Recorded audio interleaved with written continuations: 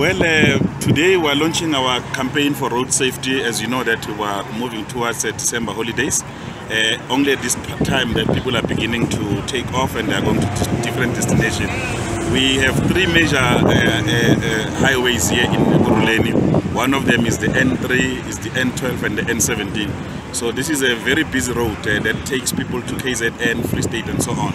So we chose that we must be here to launch our campaign. So I'm excited.